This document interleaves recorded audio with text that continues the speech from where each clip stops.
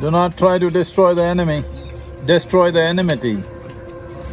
If you go in pursuit of your enemy, one bad thing is you're following your enemy, which is not a good thing to do.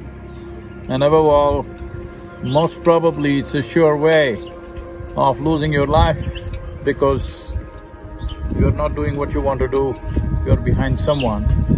When passions of enmity take over, it looks like that is the only thing that's going to fulfill your life.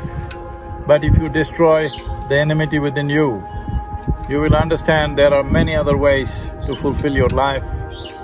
This is important in today's world, when the world is equipped in ways that we can destroy this world many times over.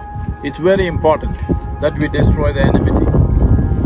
In trying to destroy the enemy, the person that you think is your enemy, that horrible creature, you must understand, somebody else experiences them as truly wonderful human beings.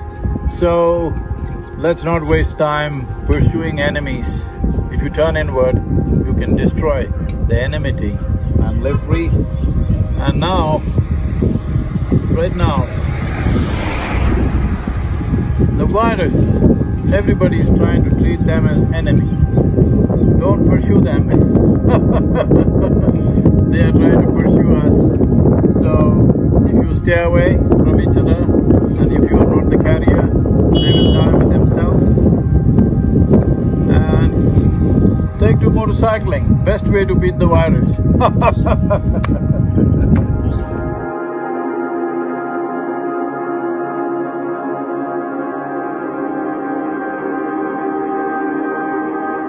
Even when you feel low, you can still go. Even when you feel slow, you can still go. Even when there's no hope, you can still go. I never answer to no, man, I still go.